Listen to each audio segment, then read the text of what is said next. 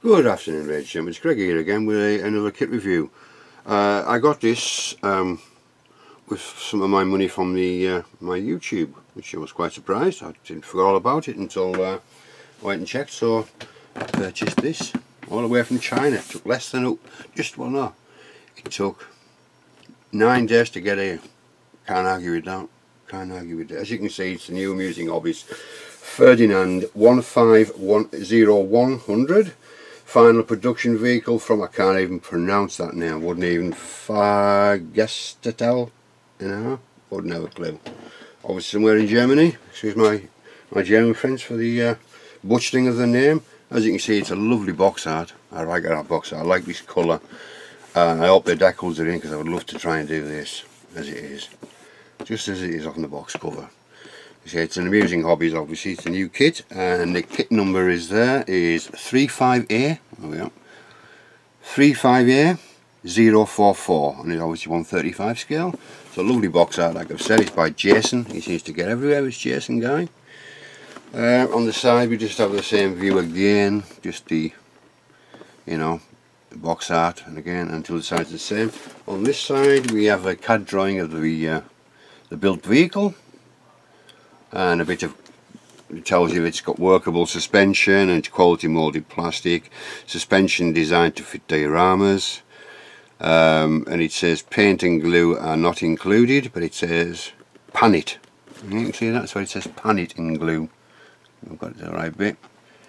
Pan it and glue. So I don't know what pan it and glue is, but there we go. And on the other side we have some, by the looks of it, these are actually pictures, real pictures of the real vehicle, which is a nice touch as well. So I haven't opened it. This has literally just come through the door, so I haven't opened it yet, so I don't know even what's in there. So it's the first time for me and the first time for you lot, so let's dig in and see what's in the box.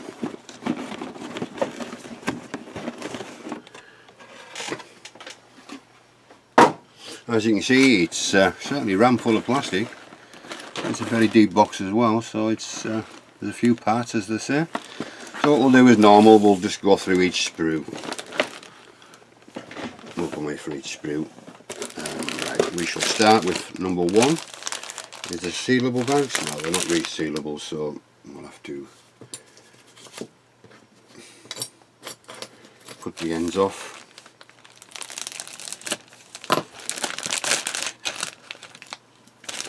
These parts I'll put back in the box. It looks like fuel cans, fuel. I'm not too sure, fuel drums, I think. This is one that's come off anyhow, so we'll pop that back in that box over there. And we'll see what we've got on this sprue. Everything looks really nice again, nicely detailed, nice checkerboard pattern on the foot plate.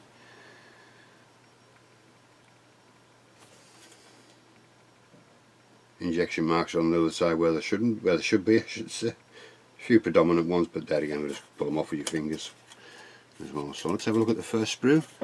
So as we can see, we've got that nice checkerboard effect on the I think it's a foot plate inside the vehicle, I'm not too sure, or on the outside, and all the detailed parts are nicely done. Even the small parts here are nicely produced. Nice bolt head details as well on the whatever it is on there. So yeah, can't argue with that. So that's a nice first sprue.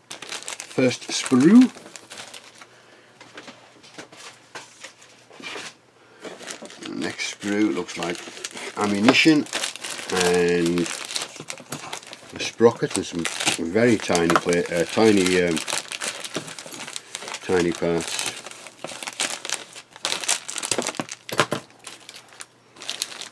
We've got 2 sprues, identical sprues, so obviously we're only going to show the one.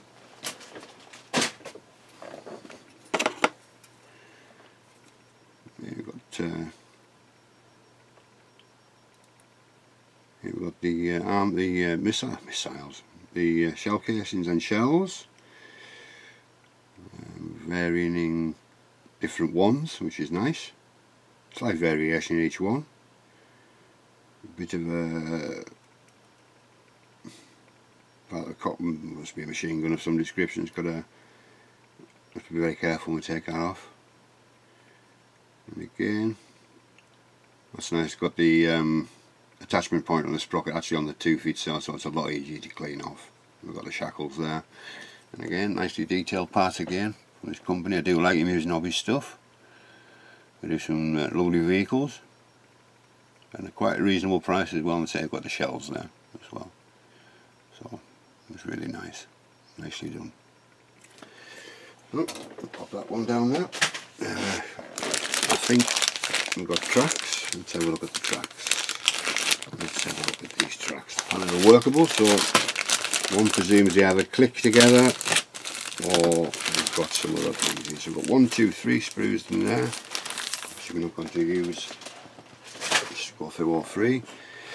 Looks like we have to fit them across, which is nice. There's no injection marks. On the other side, you have to guide ons to put in by the looks of things. There must be in a separate sprue. Not 100% sure. We'll soon see when we do them. But yeah, nice detail. No injection marks. All as there should be. Yep, as you can see, we've got no injection marks there at all. And on the reverse again, there's no injection marks again on the reverse, which is nice. And you've got these little parts that go over the top, presumably these are to help it to be workable, I presume. So, yeah, nice, nicely done, nicely rendered, as they say. And again, another sprue, which looks like it's got a bit of the armament, sorry, the armour and other bits and bobs.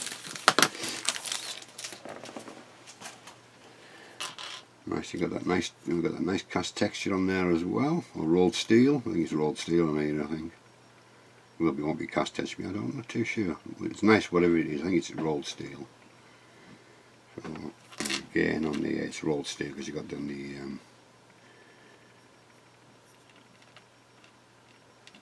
on the plates on the outside. Nice box, the markings don't go right round to the bottom, but that's no problem, you can just finish them off with a knife.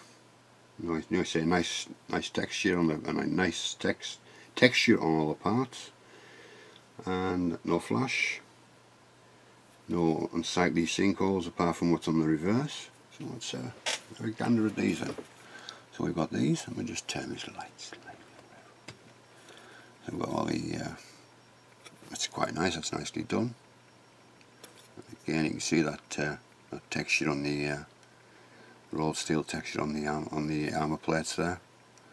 All little small parts which are nicely done as well.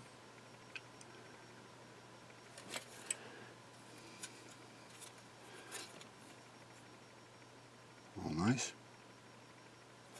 We've got some of the Pioneer tools there, spade and wire cutters. A bit of flash on that wire cutter. It's more of a seam line than a flash, I would think. Yeah, it's more seam line than a flash, but there you go. We'll see if we can get them, take rid of them. Yeah, axe, hammer, bolt cutters, spade, tanker bars, as we call them, and jacks and things on there. All nicely done. Some of the engine covers, and looks like the roof as well.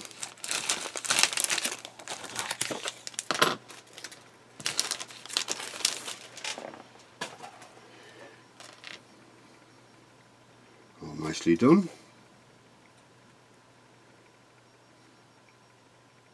Yeah, the roof there. It's a bit shiny, but we can add texture to that if there is texture, which I don't think there would be. You've got a nice wire. You've got a nice conduit of wire as well on the top of the turret. Sorry, the casement or casemate. So that's quite nice. A bit plain on the top, but I'll have a look at pictures to see what texture it is. I presume it's rolled steel as well. Rear engine deck. Little bits and pieces. Again, all nicely done, no flash. And what flash, what seems, what the sinkholes they are, is on the rear. Periscopes are not clear parts, which is a shame, but I think I've probably got spare ones to add. Might be in the box, I don't know, just going what's on that sprue there. Right, and then we have on here, we have the side sponsons and more armament.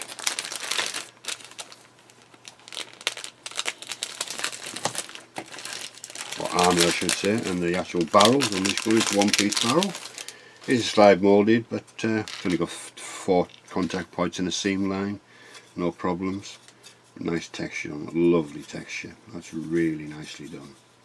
And again on that piece there, the checkerboard effect on the mud guards. Got a slide moulded muzzle brake, which is good.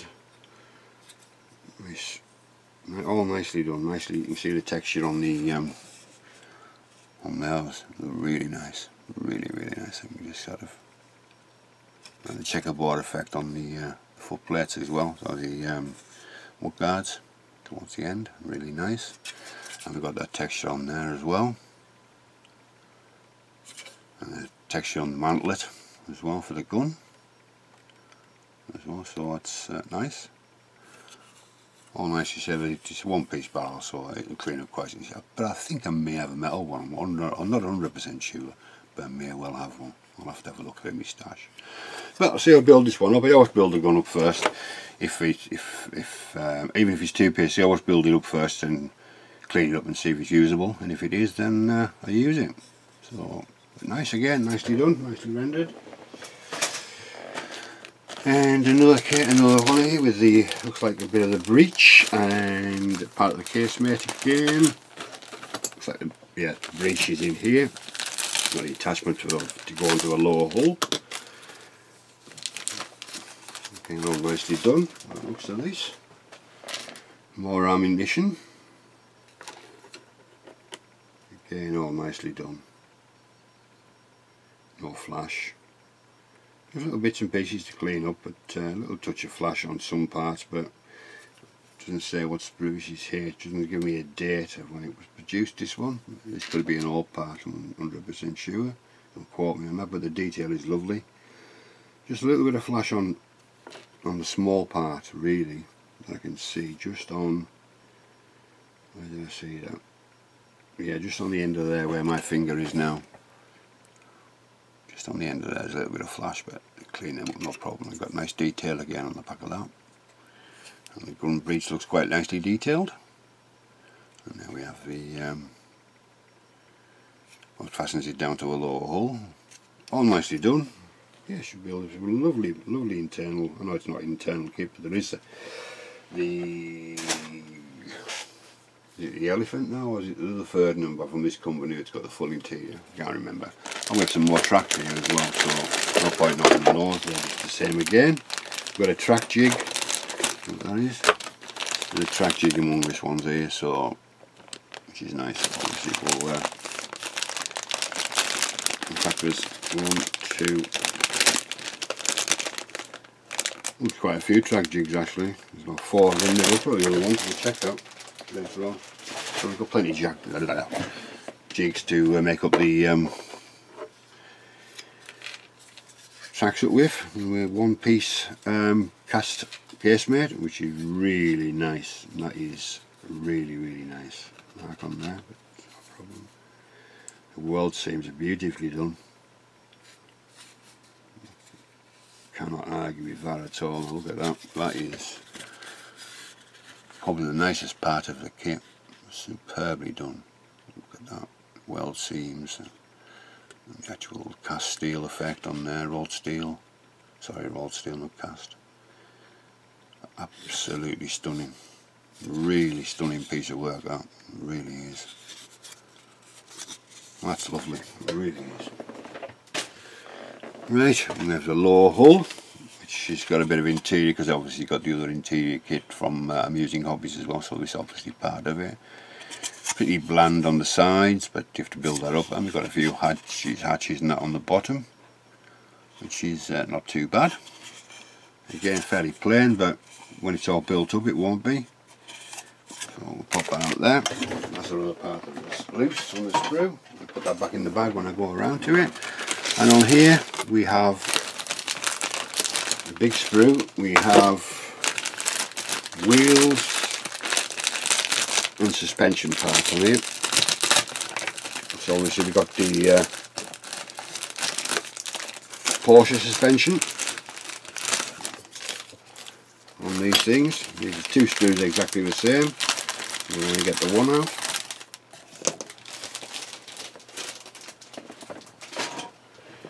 And again, looking from this side, it's quite a large sprue. We have another jack box. And there again, I'd have to do the wood texture on the sides. We have a slide molded machine gun barrel as well, and the path looks like a vent of some description. A few more Pioneer tools, a few hatches. The wheels was nicely done. They're plain, but they were plain anyhow, but they're nicely rendered and done. Nice detail on them, and on the more sprockets as well. So we've got the wheels, which are nicely done again. See those sprockets, all nicely done. The wheels parts in there. The bits, so the suspension, you have all those plates, little bits and pieces, all nicely done. The slide moulded tow hooks as well, so that's nice. That's a nice detail as well. We got that. And where's I see my little machine gun? Well, it's on the other side. I don't know if we can make out the it's got a hollow end, so which is nice. Some little grab handles and little bits and pieces on there. So that's the end of the plastic. There's quite a lot. Nicely detailed though. And we have here, we have our suspension works. So I won't get this out. We have copper wire and little suspension springs to make the suspension work. Can we see that in that bag? All on there, I'm putting on that side. Can we see those little springs? That's a nice touch. They have to be little delicate, so we'll have to be careful with those when we build them. That's a nice touch. We'll do the instructions last, and we've got all the decals here, which I was looking for. So we've got all the slogans. This is in a resealable bag, so we'll have a look at the decals. We'll have a look at the decals.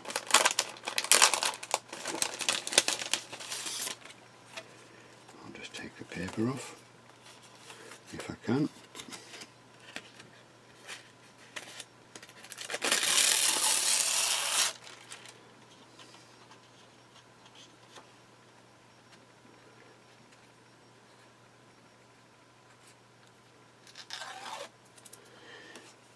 They look nice. Not much carrier film around them at all. They remain their own decals. Plenty of them. Don't ask me what they say. But like Porsche and Siemens, I can understand that bit, and Ferdinand, I can understand that bit. But nothing else. So the decals look quite really nice. Nothing wrong with those. Nothing wrong with those at all. Great to see all them on the on it when it's done. Like I say, so I'm going to do it in that version that's on the box. That's what drew me to it. I've never done a vehicle in primer red, so primer oxide I should say, so it might be my first one when I get round to it. I'll pop them back in that box there, and right, I'll move this out the way for now, and then we can have a look at these instructions. Nice work again. Just got the box art on the front, and a bit of gumph warnings, the icons tell you what not to do and what to do. The usual sort of fare. Thank you for choosing. Thank you for purchasing an amusing hobby kit. Attention. Yep. On the back, we'll go all these first. We've got the back view. We've got that's the one I want to do. Which is nicely done. I've told you obviously where all the decals go. So this will be, if you don't like decals, I wouldn't advise the kit. But yeah, we've even got decals to go inside hatches by the looks of it. If you look on there, on the white bits there. Right, let's have a look. Let's have a look. Probably usual fare. We have sprue map, which is nice, always helpful. Starting off on the lower hull, the suspension is normal. Suspension doesn't look too difficult actually. That's just a matter of sandwiching the spring between the two parts. Yeah, that doesn't look too bad at all. If you can see that. Let's just... You can see that. It's fairly straightforward. Fairly straightforward. We'll just flick through it. It's nothing. If I come across anything, I'll show you. But I think it's just usual fare. We've got suspension and the wheels to be added as well. So yeah, suspension, and then, which I probably make up but won't put on at that point because I like to spray with vehicles and then add the suspension. Putting the wheels in again, I won't be doing it at that point. And then we got to the tracks, and we never noticed. Let me just check those tracks, the second lot of tracks, because I never noticed any guide-ons. Unless the guide-ons are only on like a bit like a Russian tank.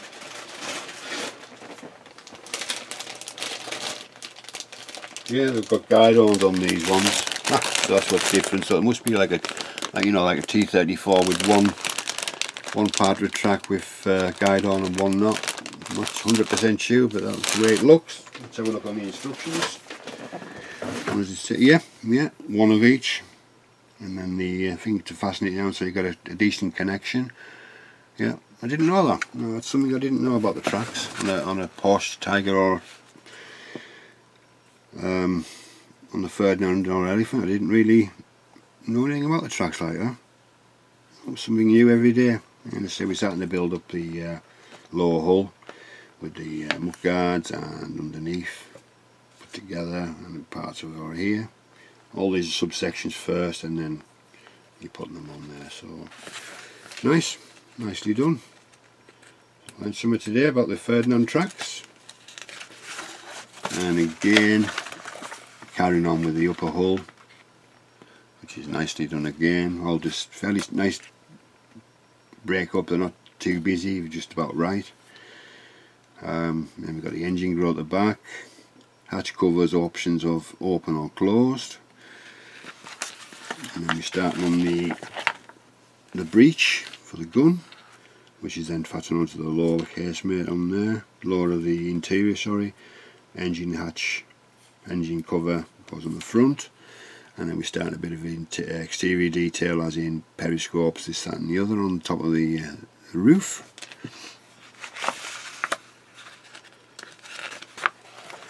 And again, now we're starting with the actual casemate itself. We've got sort of maybe scale thickness or something on the top, and a plate onto there. And again, we're adding bits and pieces to the outside, and then we're attaching this to the lower. I won't attach it or put it on, but I won't glue it obviously, because obviously the detail inside. We'll make it as much as we can. And then we're starting again on putting the roof on, and the slide thing for the scissor. Is it the scissors goggles?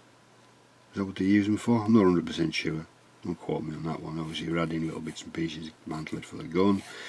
A storage box. Storage box can be open, or is it open or closed, or is it? I'm going to leave it open, I think, if I can, because there's no point in putting these inside the box and closing the box up. I'll have a look into that when we get to the build. So, yeah. Seems a bit strange, but we'll have a look at that. The box actually goes to there, so you can't really have it. Well, you can have it drop down, I suppose, because it's going to be in the factory. So I may do that. Gives you the options of different ones. So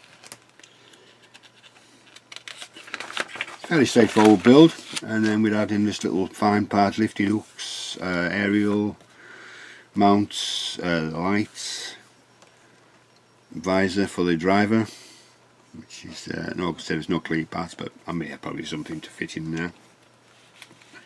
And again, adding the barrel and the travelling lock.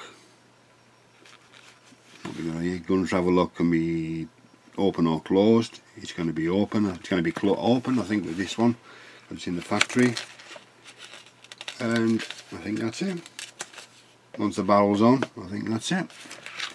Yep, and then back to the front, the engine, the colour for the Ferdinand at the end. So I like that. It's a very straightforward kit, nothing looks difficult. I say I've learned something about the tracks today, which I never knew. Colours are MIG, but you know, if you don't have to use MIG. I've got plenty of other options. I think I've got a life colour red oxide set, which would be perfect for this. I think I have. I'll have to have a look. Yeah. There's some writing on the barrel as well, isn't it? Does it give you the writing for the barrel? Yes, it does. Which is there again on the instructions. Writing on the barrel, whatever it says. I'll have to ask some of these German friends of mine if they can give me a translation on what they all mean. So basically we have red primer, dark tracks and gunmetal. So we only have 3 colours, but you need white as well, or off-white, creme white for the hatch covers, for the driver's hatch. But yeah, nicely done. So obviously I'm going to try and build it as closely to resemble the box art, I think. So yeah, quite impressed. Not millions of parts, but I think it's certainly a nice build. It'll be a nice nice build to look forward to, definitely. And it wasn't too bad. See, I got it within 9 days from China, so I can't argue with that. Cannot argue with that.